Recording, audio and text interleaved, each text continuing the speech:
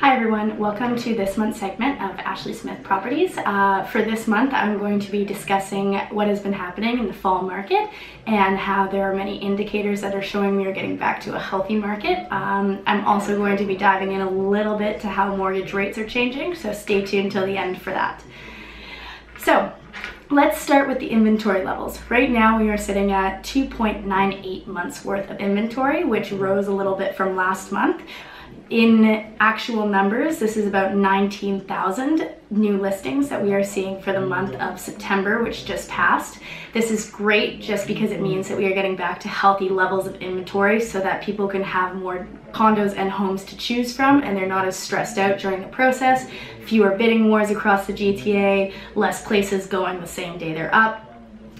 Great for a lot of people. The only place that we're not seeing this change especially hit is downtown Toronto condos, which, as many of you know, has seen tremendous increase over the past year in popularity. We're seeing about a 28% increase in year-over-year appreciation on these condos, which is a huge amount for anyone who looks into the Toronto real estate market as a healthy investment.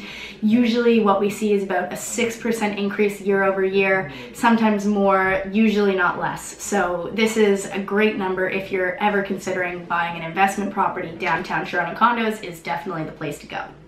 On another note, in terms of mortgage changes, we were told a couple weeks ago that the National Bank of Canada would on October 25th announce the mortgage rate increase. So this just basically means that it's going to go up another couple points, and we will find out about what this means on October 25th. More pressing than this was an announcement made today, which basically stated that if you are purchasing in January 2018 or any time thereafter, there are new mortgage rules implemented. This will affect many first-time buyers as the regulations for your pre-approval will change drastically. Usually they will look at the bank's mortgage rates and test you based off that to see whether or not you can afford to buy a home. In the coming year, they will be looking at the bank's rate plus an extra 2%. This will disallow a lot of buyers to qualify.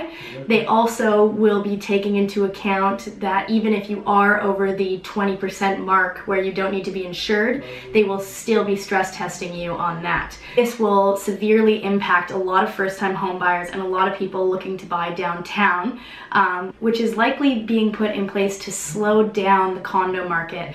As I stated earlier, it's still been going at full swing over the last couple of months to a year now. So they are likely looking to improve Millennials' debt and really put in some regulations so that their intentions to buy won't be so strong and so that they can focus on debt elsewhere. The implementation of this new rule could depress price growth by about 5 to 10%, which the National Bank is looking as a positive to help price growth in the future and continue to make Toronto home buying a sustainable and profitable growth within Canada. If you have any further questions about any of this, please feel free to contact me at ashley.smith@royallepage.ca. I'd be happy to put you in touch with my mortgage broker who can answer any of these questions. And I look forward to speaking with you all in a month from now. Thanks, guys.